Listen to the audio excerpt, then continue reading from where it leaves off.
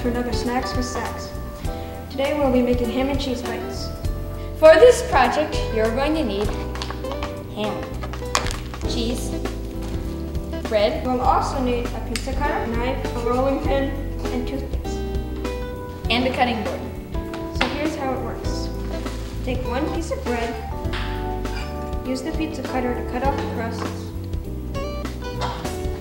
Your fingers are in the way.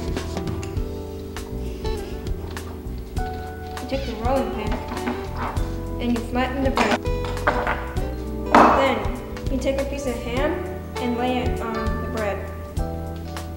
Then, you take a cheese stick and place it on. Then, you roll it up. You take the knife and cut it in half. Then, you use the two toothpicks. And enjoy. Yay!